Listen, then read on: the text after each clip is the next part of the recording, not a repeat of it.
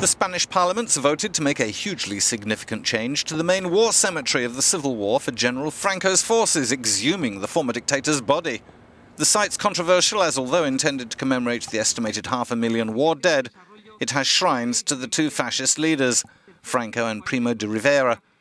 It also contains a mass grave, the bodies from which are still being identified today. The vote was decisive. The public appears less convinced. Things should be left as they are because it's a monument to both sides of the Civil War, the dead of both sides. They should be included in history, whether we like them or not. Regarding all the monuments in honor of the fascist victory and its regime, I think we need to give them a different sense, radically different to the one they have. This is the only country in the world where violence is honored with monuments like this.